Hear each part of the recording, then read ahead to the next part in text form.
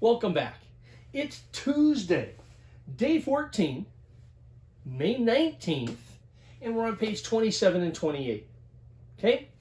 Now, hopefully you participated yesterday, because if you tried to make sense of the equations, we're basically done with everything we're going to do this month.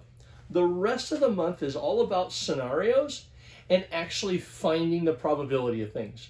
We only have one concept left to study, and that's an easy one because it's when we don't replace the item. Okay, I think we need to make sure that we have our note page up to speed. Okay, so the first thing I'm going to splash up is the notes from early last week. We haven't really talked about the note page, so take a look at your note page. If you have to, pause and go find it.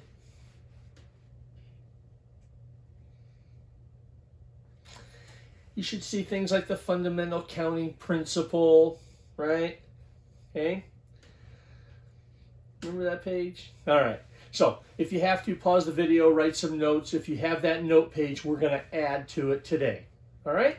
So there's only 3 things that we need to add to our note page. Okay. Let's start out with the video today. Today's video is a gentleman trying to pick cards out of a deck. Okay? And I think some of you really got the idea of the cards. So, on our note page, we're going to actually write this idea of the probability of A or B. Or being the key term. Okay? All right. So, A or B. Now remember yesterday, the probability of drawing a 5 and the probability of getting the diamond. This was the key. Where does the 5 belong? It belongs on both.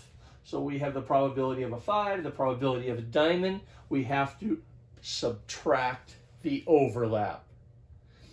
Okay, here was the example from yesterday. You see where the 5 of diamonds is the overlap? So when we have an or, we have extra math. Okay, take a moment and write that down on your note page. We'll be on page 2 now. My page is full on the first side. And if you have to, write the example down of the 5 of diamonds being the overlap. Okay. Second thing we want to add to our note page was the idea of this, the probability of B happening given A has already happened, is the probability of B and A happening divided by the probability of B. And then I'm going to write a little note off to the side here. This slash mark, probability of B given A already occurred. All right? So the probability of something has happened given. Okay, the word given. All right. And then the last one, the most fun one of all, is dice. Okay? The word and. The probability of A and B. Okay? Probability of A and B. Now, with dice, if you remember, we threw dice, we played Yahtzee. What's the probability? And I showed this chart. Okay? The chart shows 2 dice. I roll a dice, I get a 5. I roll a dice, I get a 1. What's the probability of both of these happening? When we have the word and, we just multiply. 1 over 6, 1 over 6. The probability of it happening is 1 over 36. Okay? So, again, notes.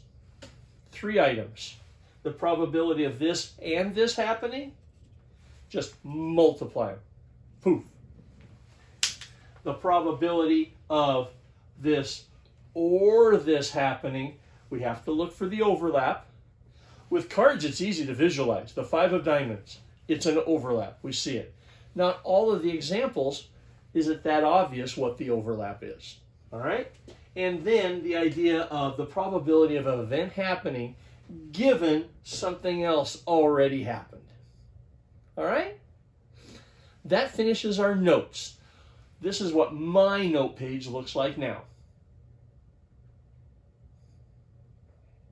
If you have to, pause, because this is what's going to allow us to do all the other scenario problems, except for the donut page. You remember when I mailed you that envelope? One of the back pages was the donuts problem. We still got to do the donut problem. Every time you eat a donut, the probability of the next donut changes. That's the only thing left to learn. Oh, this is so cool. I'll see you in a minute where we do today's problems. All right, welcome back. Just 3 problems today, okay? We have the skills to do these. All we need to do, visualize the dice, multiply them together. Poof, poof, done. Cards. There's an overlap. If we just remember those 2 concepts, the math is actually kind of easy. Here we go, okay? We're on page 27 and 28, and on page 27, the famous shell game problem. You ever watch that? Ooh, where's the P? All right, the shell game problem. You have 3 shells. There's a P under one of them. You got to guess the outcome. What's the probability of getting it right? It's 3 to 1, right? You got 3 shells. The P's under one of them. What's the probability of getting the right answer? 1/3. Okay? The first time they do it, the odds are 3 to 1. Okay? 1 time out of every 3, you're going to get the answer right. Okay? Now, key word. Ding, ding, ding, ding, ding, ding, ding. Anytime you're doing a word problem, you have to look for the key word. You want to win 5 in a row. If you want to win 5 in a row, what's the probability? Well, that's just like the dice. What's the probability of rolling snake eyes? 1/6 times 1/6. Okay? What's the probability of winning 5 in a row? I always do a little subscript 5. That's just me. 1/3 times 1/3 times 1/3 times 1/3 times 1/3. Just do it 5 times in a row. 1 times 1 times 1 times 1 times 1 times 1 is 1. 3 times 3 times 3 times 3 times 3. 3 to the 5th power. Let's grab our calculator here. Okay, and the answer is 243. The answer is 1/243. Okay, so the key is in a row. Just multiply it out, done, see you, bye. All right, let's go to number 5. We got to flip pages, and on page 28, number 5, we have 2 boxes of balls. 2 boxes of balls. What is the probability that both marbles have stripes? Keyword, both. Keyword, both. Once they use the word both, all we're doing is multiplying. Okay, so let's count them up first. There was 17 balls in the first one. Of those, 7 had stripes. Okay, so 7 had stripes. That's 7/17. You count them up in the second one, we get 18. 9 of them had stripes. 9/18. It would be neat if you simplify because the math, right? So 9/18 is 1/2. If you didn't simplify it, that's okay. Now, what's the probability that I pull out a stripe, pull out a stripe? Once you saw the word both, the probability that both had stripes is 7/17 times 9/18 use the 1/2, simplifies the math, and we get 63 over 306. Okay, you can simplify that. Okay,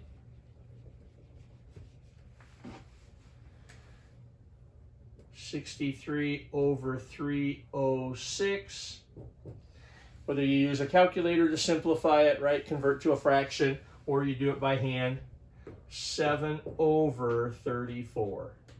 Okay, so thinking back to our note page, okay, the probability of A and B, just a multiplication. The probability of A and B, just a multiplication.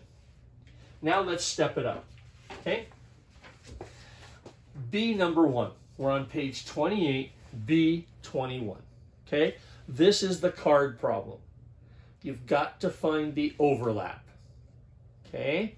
So we have, you randomly choose a block from each set. What is the probability that you choose a block labeled T or a block with a 6? Okay? The key word here is or. Once you find the key word, do the math. Okay? So now, in this problem, you got to count them up. Okay?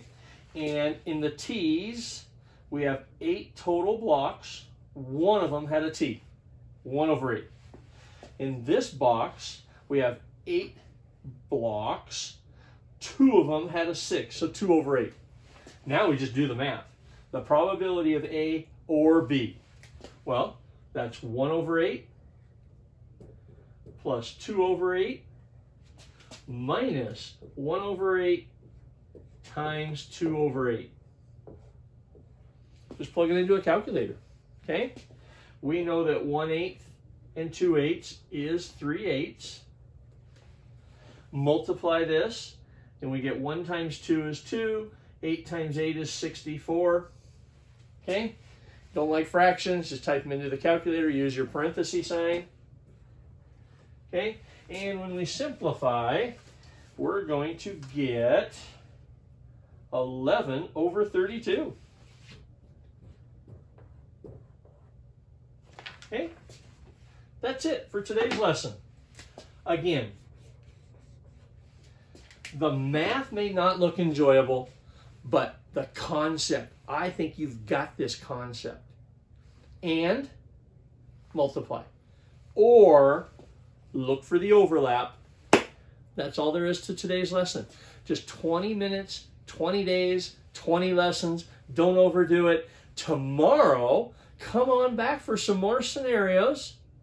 And we're almost done with the month of May.